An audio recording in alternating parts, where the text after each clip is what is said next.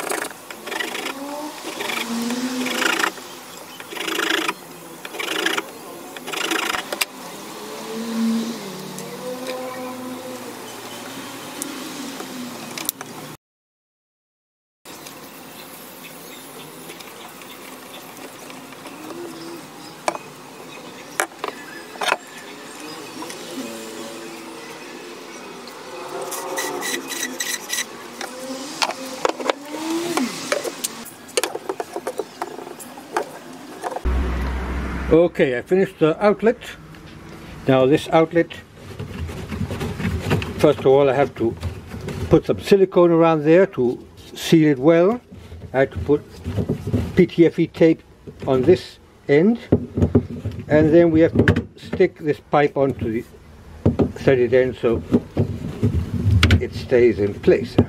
Now this outlet takes the water from inside the pool down here. It will fit in perfectly with this pipe that takes the water into the filter box. We have to stick it here with special glue for PVC, and we have to tighten these bows to get them well sealed inside the fridge. But before we do that, I have to explain you how this works, because we have to do one little other thing. When we start the motor, we need to have water inside the box of filters. We'll have the water at the level of the outlet, and in the inlet we'll have water at the same level of the filter box, because they're connected directly there. So when this pump starts pumping, it will gather all the water inside the filter box and send it up. If this length of pipe here and above has a volume bigger than the volume of water inside the filter box, we will be out of water before it starts falling in back down into the filter box.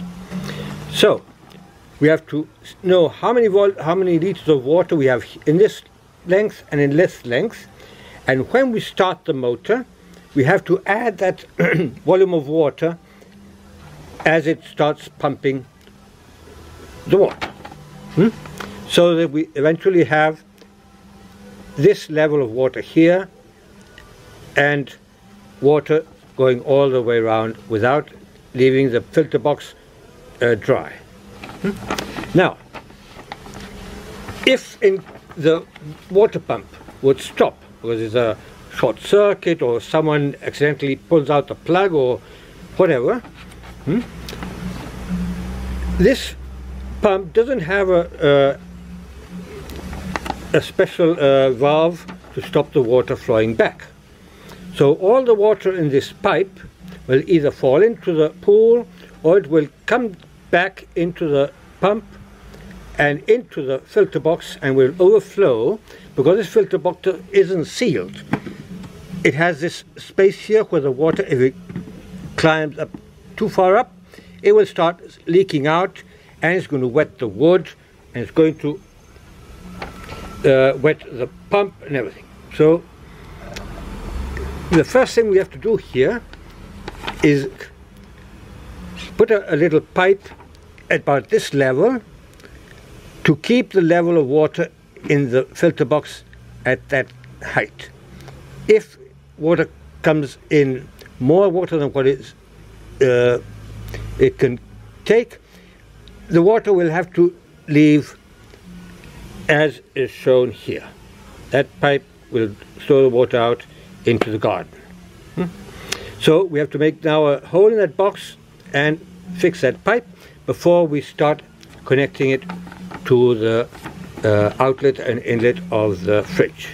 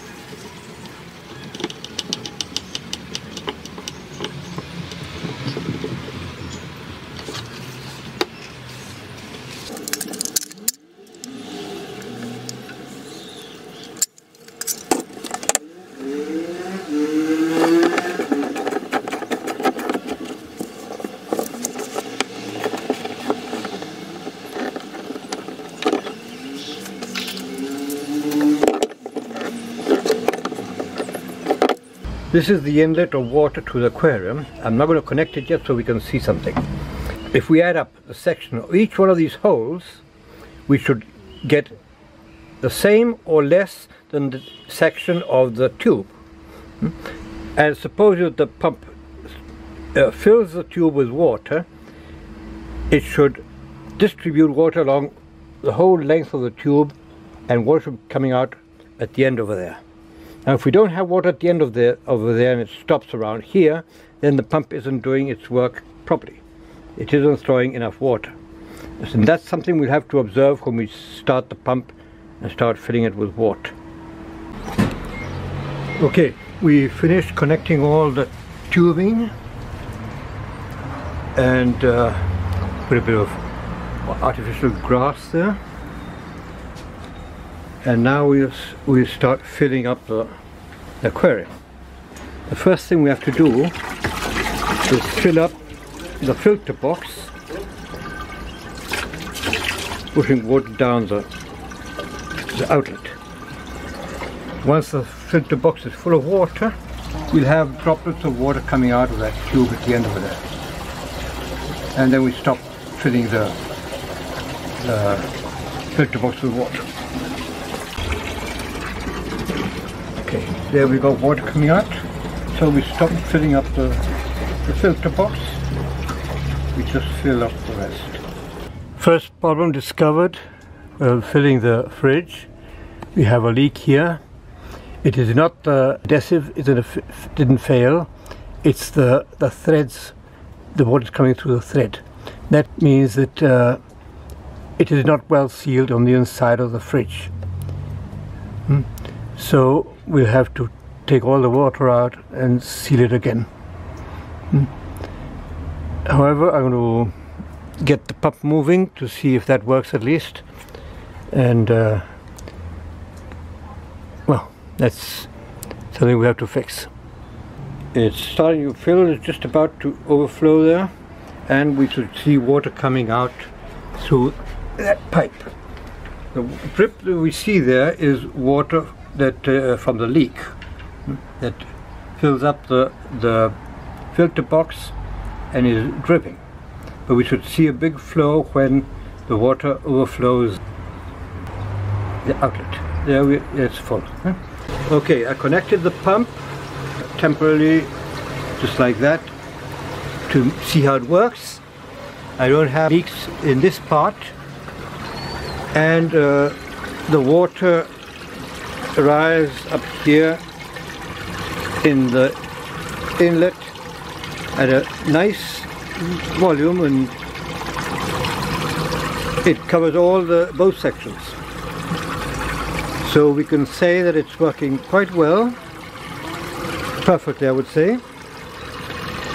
And I only have to fix that leak we saw at the beginning, that it still is leaking, and I have to take everything apart to be able to fix that. I made a mistake when I installed the outlet. I installed it the wrong way up, and water is dripping through down here. It's not a problem of the design, it's a problem of the installer. I installed it the wrong way up. The thing is, I installed it the wrong way up. I installed it like this, with the nut at the top pressing, doing pressure on the seal. But as this is the nut and it has thread in there, the water seeps in through the thread, through the nut and down here, and then drips down. I should have installed it the other way up. If I seal it here with silicone, the water won't be able to seep in, and we tighten it from below. So what I have to do now is I have to turn it around and install it again. I also had to modify this part, because I discovered that when I use the pump to remove the water quicker, the pump finds resistance in the hose, so it sends the water back into the filter box and back into the pool. So I had to cut here and separate what is the overflow of the filter box and the pump to the garden.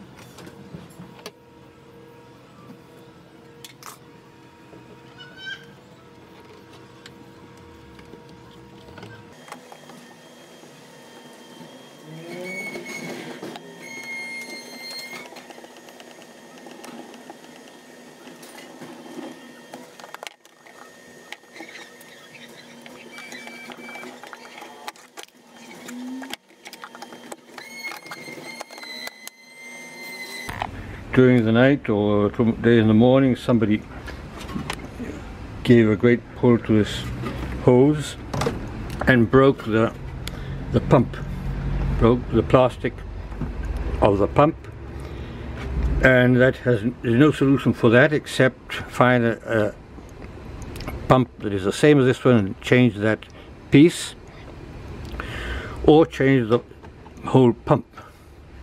And if the pump is different to this one, we will have to modify this to change these connections the design, all that. Okay, I found another pump and it works okay. Haven't tested it with water yet, but we'll see that in a while. Now, I installed electric current for the pump and for the water heaters. But before I fill it with water and test everything, I need to make a staircase for them to be able to climb up onto the basking places.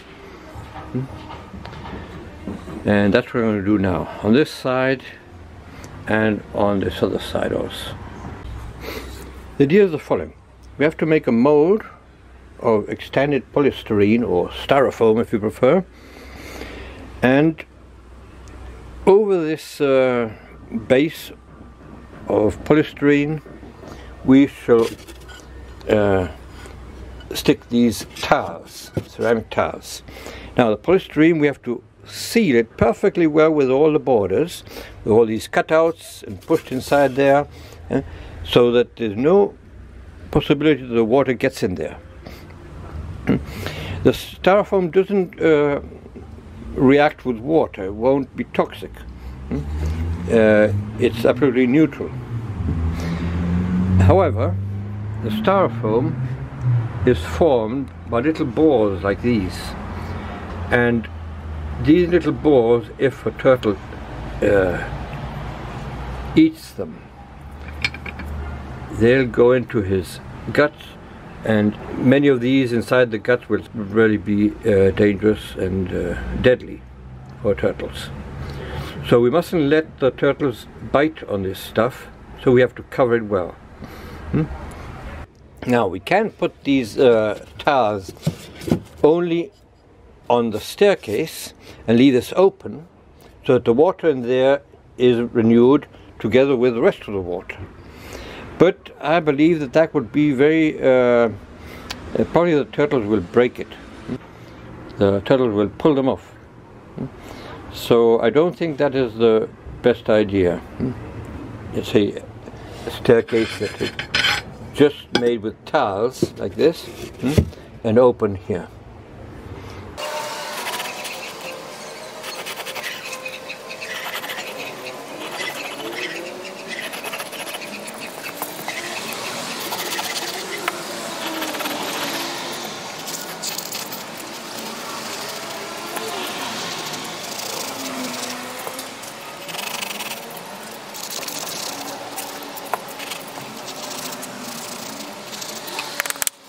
Okay, I finished installing the styrofoam. It's sticking there now. Now I'm going to cut the tiles to size. These tiles, these cuts, are exactly 1/4 of a big tile. I cut it through the middle there, and I cut it through the middle here. So that gives us two cuts of tiles with a cut over here and over here, and we put those cuts against the wall so that the turtles won't cut themselves, because it's easy to cut yourself there. And the soft side on the outside where the turtles will go by. So I'll have two tiles, two cuts on this side, and the other two cuts that have the cut on the other side will go on the other side of the pond, where I have the staircase on the other way around. So the cuts will be towards the walls and the soft side towards the turtles.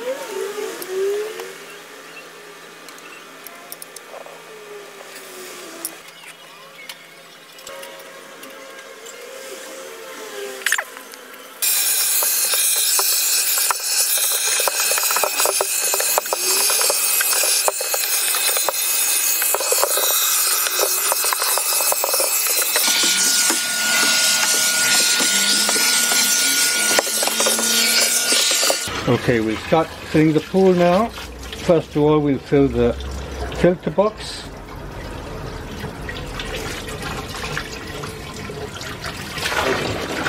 Filter box is full. Now we have to fill the pool. There's no water leak in the outlet for the time being, with the pool half full, so it's quite promising.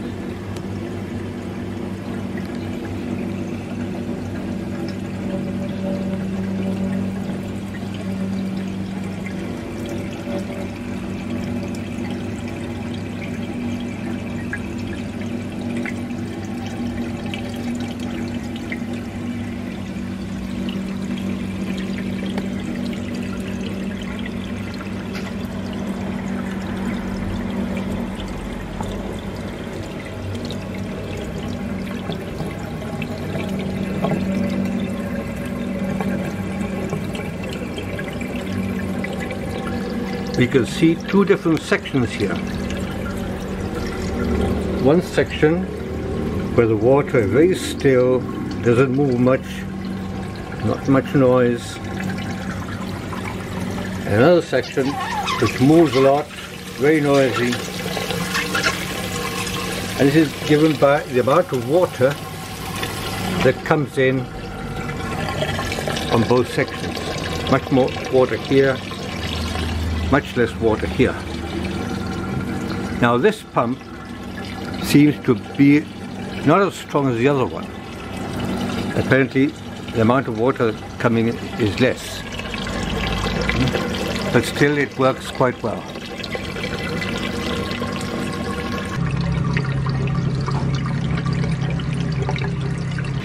Well, finally we finished the building of this aquarium, this garden pond. We've got the pump going, water coming in. We are heating it up with some heaters. We've got the turtles inside there. Apparently they're quite happy with what they've got now.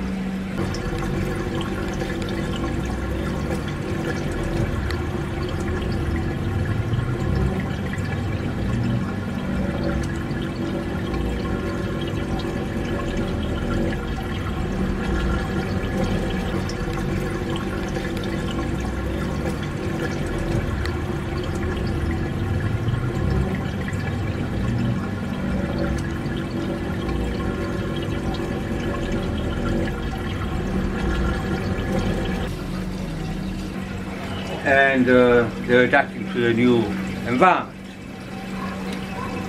The other turtle, Déjale. ¿Qué tal?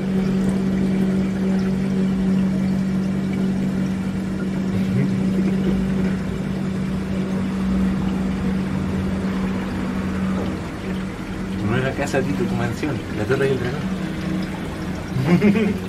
What?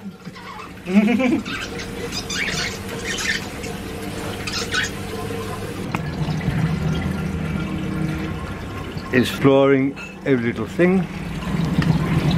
And we still have some details here, like we have to put some plants, we have to bring some instruments like thermometers, we have to bring another heater because one heater isn't enough, maybe a bigger heater.